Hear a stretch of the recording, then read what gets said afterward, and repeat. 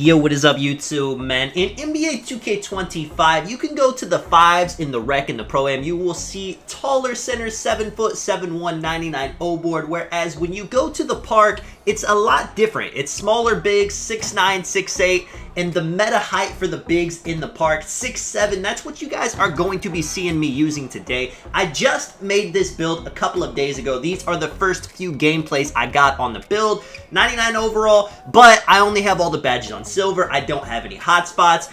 Even though that is the case, you can see I'm knocking down my shots. This build, 6'7" max wingspan. I'm gonna make a video on the build so you guys can see how I made it. I did make it a bit different compared to what a lot of people do with their locks.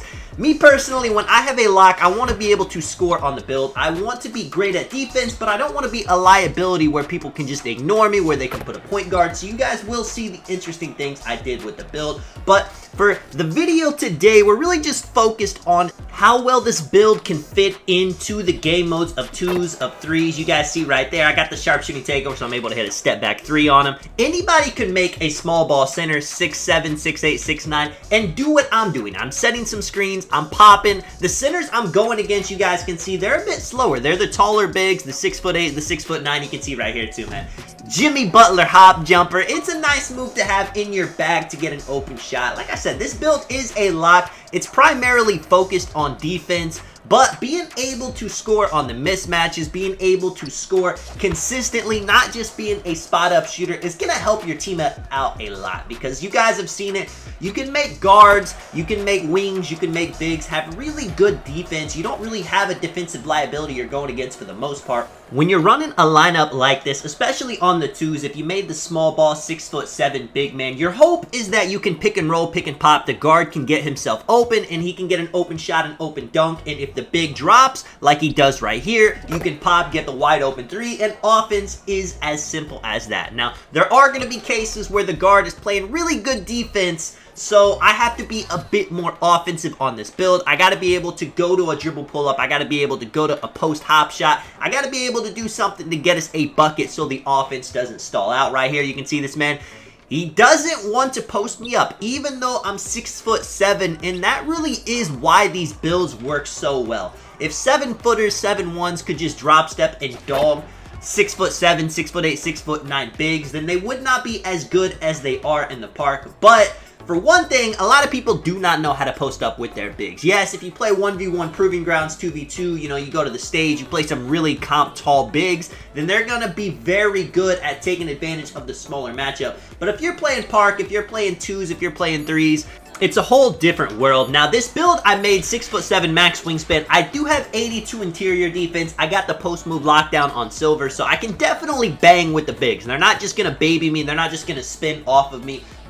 And you can see right here, man, this build does not have too much dunking, but the dunking I put on it is going to be able to get me consistent animations. Right here, I catch the ball, I go to the dribble pull-up, 80 mid-range.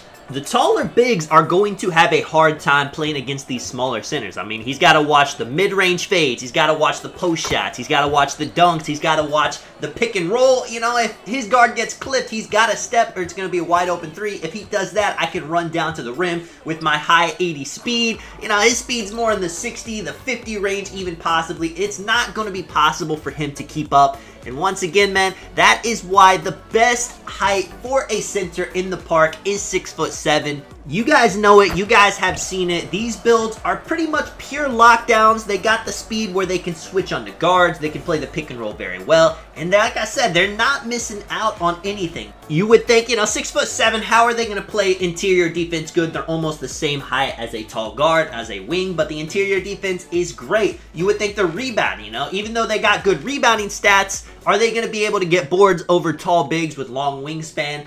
And again, they're able to jump high because of their vertical. They're able to get in position because of their speed. If you primarily play park, the 2s, the 3s, and you're wanting to make a big man, then a 6'7" max wingspan is the way to go. Being able to pick and roll, being able to pick and pop, you can play lock with this build. You can guard any center, whether they're also a small ball center at 6'7", or if they're a taller 7', 7'1" center, you're going to be able to hold it down. If you play 3s, you can actually use 2 of these builds on the court. You could have one play lock and you have one play against bigs. You could play sides. You can play lanes like crazy. The Hall of Fame interceptor. They're not going to be able to make easy passes. Now, 5s is a different story. I mean, if you're going up against a 7'1", 99 O-board center in the rec, yes, you can definitely hold your own. You can see Steel right there. I got the 2A tenacity, so that shot in the corner is always going to be green, but you can definitely hold your own against other bigs. But by far and away, the meta for 5s is going to be a 7-footer, a 6'11", a 7'1".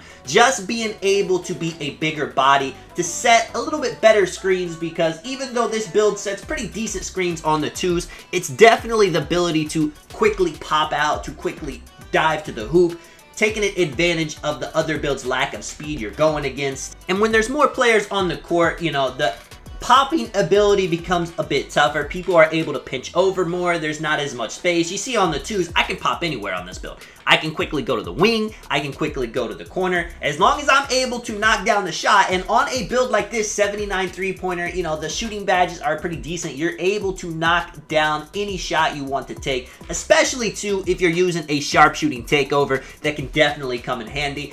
I recommend using Glass Gunner. You get a bonus to your defensive rebound, your offensive rebound, and your 3-point shooting. It's going to give you the marksman ability, and all of those things are super valuable. Being able to have the marksman activated, being able to have the higher 3-pointer whenever you're popping, whenever you're taking a lot of 3s, because teams will dare you to shoot on a build like this. They're not going to let the guard cook up all game. Whenever you're popping out, the center is going to see if you could shoot. Early on in NBA 2K25, before the patch, I mean, that was the meta. You just let a lock, a popper shoot all the shots, and he's going to miss eventually. But on 2K25 post-patch, people are going to make those. Good poppers are going to be consistent. And now, you know, as a big man, you're going to have to step, you're going to have to guard the pop, and then that's going to leave a wide open drive for the guard. Maybe you try to switch, but again, you don't want to get the big on the guard to get ISO'd. And on this build specifically, if they put a guard on me, I'm going to be able to post spin them, I'm going to be able to post hop them, I'm going to be able to take advantage of the matchup. If you guys find yourself playing a lot of every mode, a lot of park, a lot of rec, it's definitely nice to have a big center and a small center, but if you can only make one, you can definitely still make it work with a taller center. You know, 6'11" might be best, a little in-between height to be able to play all modes.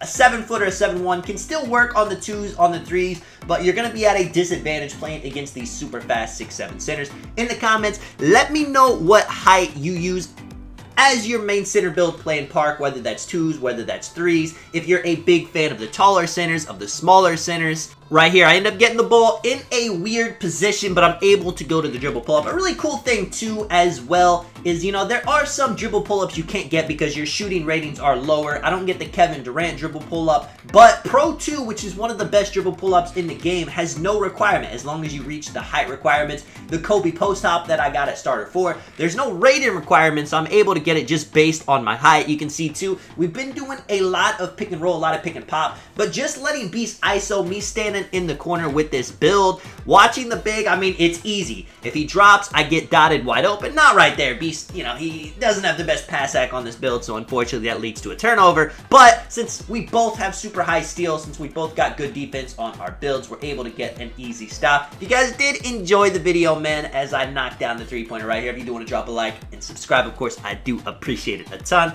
And this is Tonic Man. I will catch you guys in the next one. I'm out.